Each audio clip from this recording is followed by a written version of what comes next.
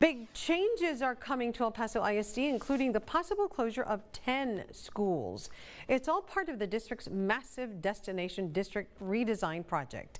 Today, Superintendent Diana Sayavedra broke down the next steps in a media-only briefing.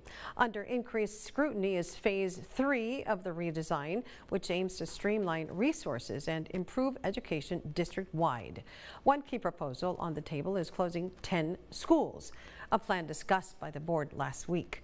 But not everyone is on board. Parents and teachers have voiced concerns about transparency, especially after the first 2 phases.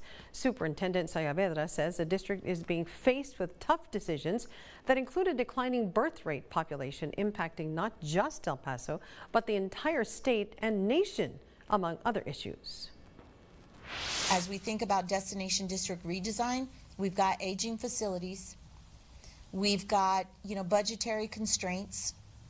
While we want to continue to deliver higher quality learning experiences for the children and the families of El Paso ISD so that they choose El Paso.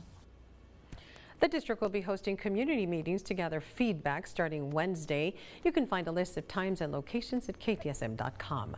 Oriana Botara will be speaking with the president of the El Paso Teachers Association, who has raised concerns of her own. She'll have those details tonight at 6 and 10.